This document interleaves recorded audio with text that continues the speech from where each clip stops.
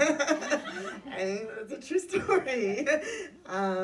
Yeah, you know, I lived this life with my real sister. Tiffany's playing me, and I'm playing my older sister in the film. And this was a chapter in our lives, and we lived in Las Vegas together, and for about 2 years. And afterwards, I left Las Vegas. She left Las Vegas. She went to the East Coast. I went to LA. And we never talked about this moment in our lives again, closed that door. But I always thought in the back of my mind that it might make a good movie. And I moved to Los Angeles to make movies and be in movies.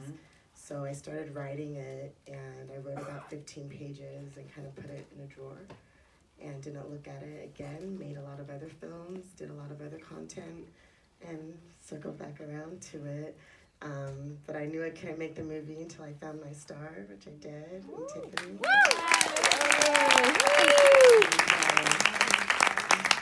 Once I committed to moving forward with the film, this is after, you know, a good almost 15 years and a good 10 years of, you know, working in the industry on other projects, in all, in front and behind the camera in different capacities. But I really felt ready to make my first feature, and I felt this would be the perfect one. So.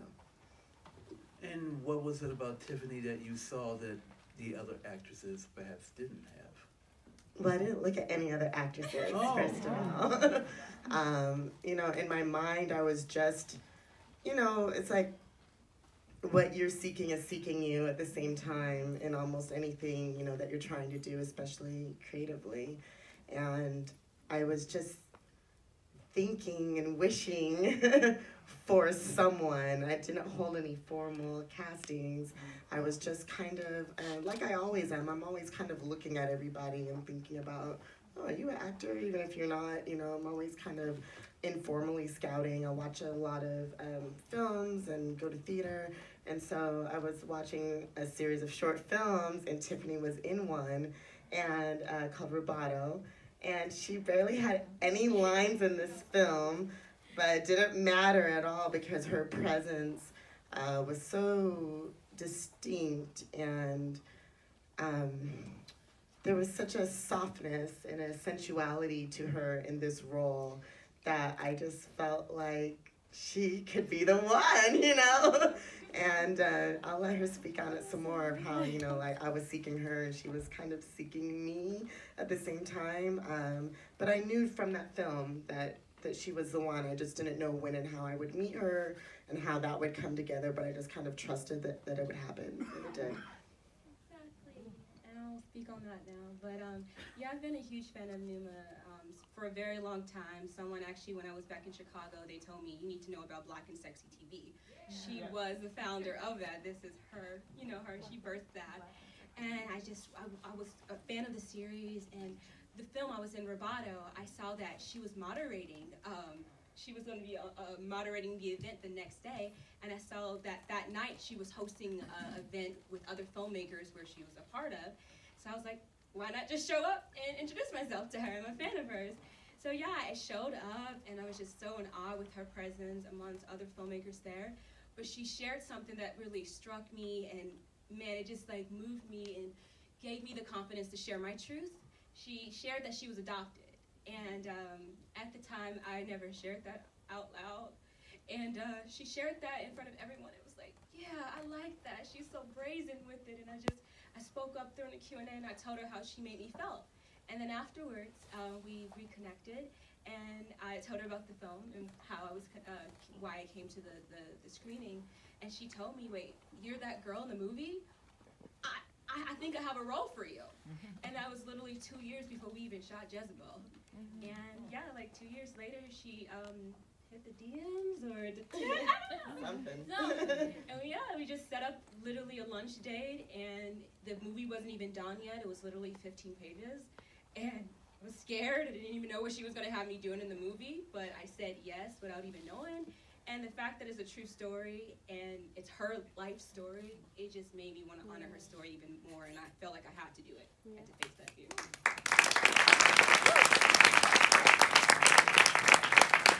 So I'm curious, because this is your first feature film?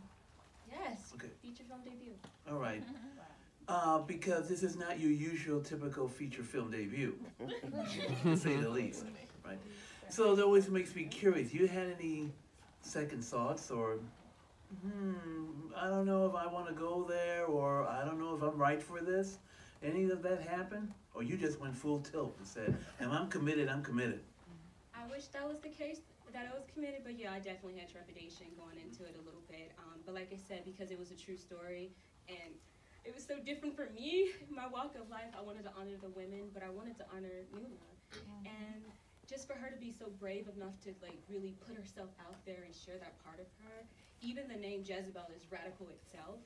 For me, that was the most scary part for me, to like, be able to tell my family who's here. I love when the family comes. It's great. That I'm in a movie called Jezebel. Anytime I tell people that I'm in the movie called Jezebel, their eyebrows literally raise, and it's a lot of different, it's polarizing feedback, but I was definitely scared many times, but Numa was right there on set with me, so she made sure I was safe, I was okay. We had a lot of moments where her and the producer and I, we connected, and they took care of me. What did you find out about yourself during this picture that you didn't realize before? How afraid of my body I was, how I used to hide different parts of myself. Like, for example, I actually, being in a bikini, that didn't happen until this movie. It was like 4 years prior, like maybe even more than 4 years since I've been in a bikini. So just really embracing my body and my curves, and sometimes when I sit down, my stomach may be a certain way, and embracing all of that, that was like the biggest thing I learned about myself, to really love all of me, even my forehead. I used to get teased for, and just really loving that, and I'm covering it up right now, but here it is. I just really overcame just the fear of like my body, and like even like I remember growing up, there was these guys always just barking up. My sister's here too, so she can probably attest to this, and other women. But like these guys on the street just barking at women, and because of that, and especially at a young age, I just wanted to cover up my body and conceal myself. And yeah, I really felt like as Jezebel, Tiffany was having her sexual awakening, I was too, as well. Yeah, which is one of the things I really like about this picture, because if you just read the premise, you think that, okay, it's going to be this doom and gloom, oh, I went down, and it goes a completely different path. And I wanted to ask Numa, what kind of obstacles did you have making this picture? Because I'm sure, of course, you got to raise money, and you got to go out, and people saying, well, we don't see in a black film like this. This is not that kind of movie. Why don't you do just some rom-com? That's cute. That's cute.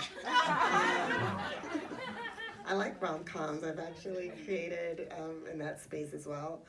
But the funding for the movie full circle came from my sister, who I'm playing in the movie.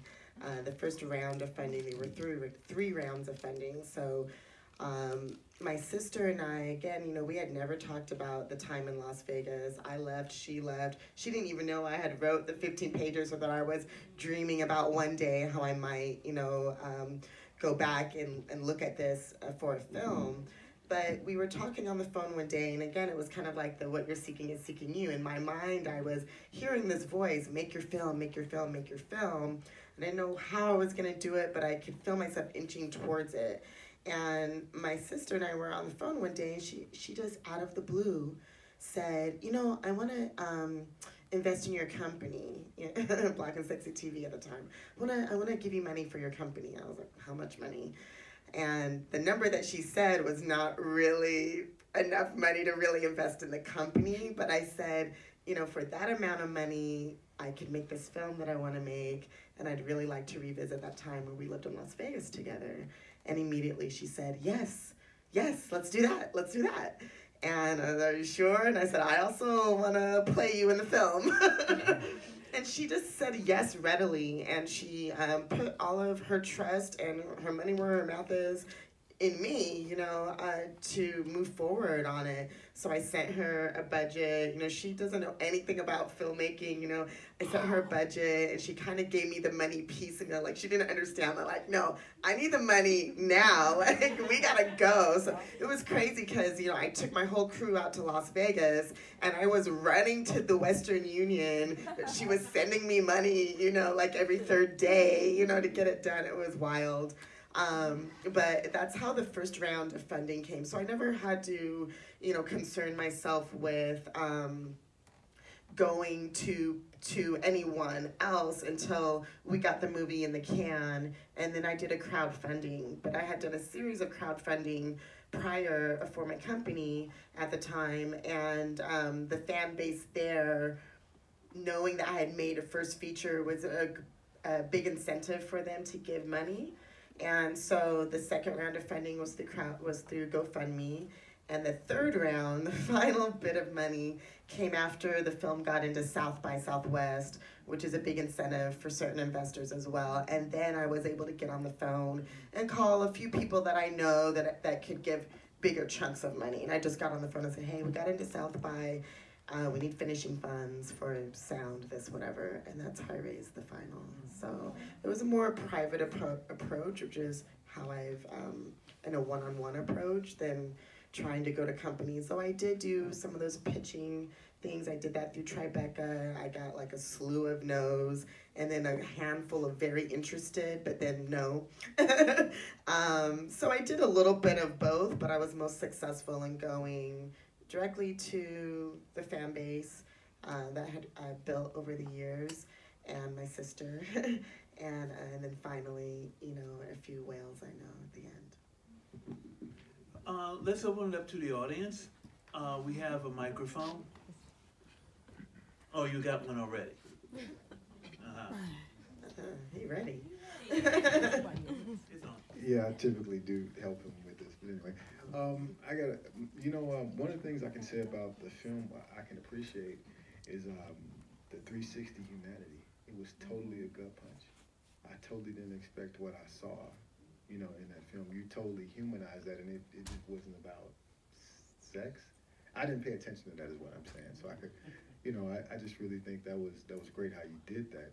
But Tiffany, what I really want to know is, what was your most vulnerable moment emotionally as that character? That's what I'm interested in. So many.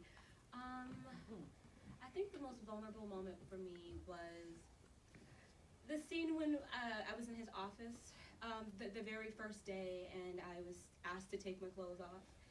That was vulnerable because it reminded me of a slave trade, and I couldn't shake that for a while, and really not going too far into that darkness of it, but finding the enjoyment of it. And we actually shot that one. We didn't shoot a lot of scenes a lot of times, but we spent some time on that one because it was just a certain tone that we wanted to explore. We didn't want to go to, downtrodden, even though that's what I was feeling. We wanted to see what else, to find the nuance of it. So, but that was definitely, at first, was like, whew, hard for me. Even when I watch it, I'm just like, as an audience member, I just still get like struck by that. Great job being that brave, by the way. Thank you. Who's next?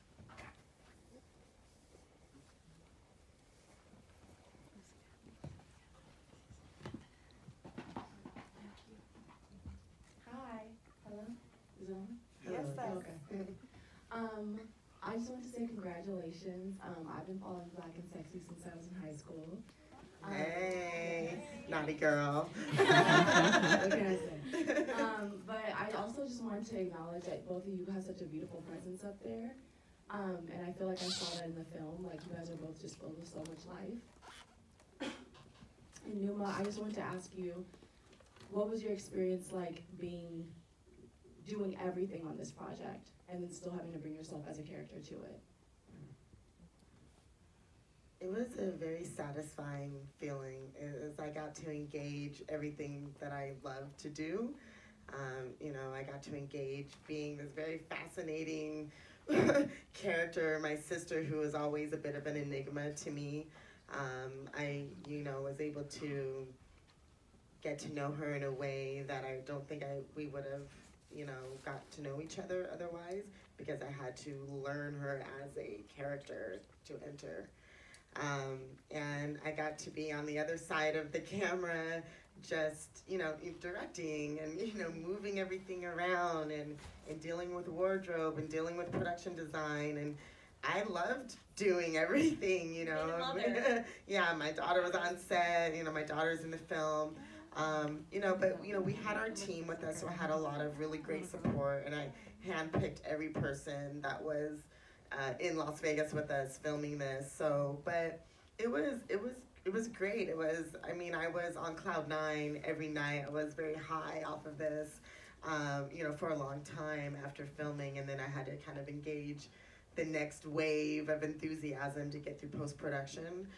The actual, you know, getting in there and filming it was, I love it so much. I love all aspects of filmmaking, so it was very satisfying.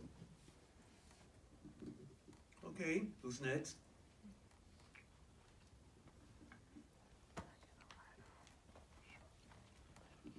Numa, I think your voice is mesmerizing, first of all, I have to say that.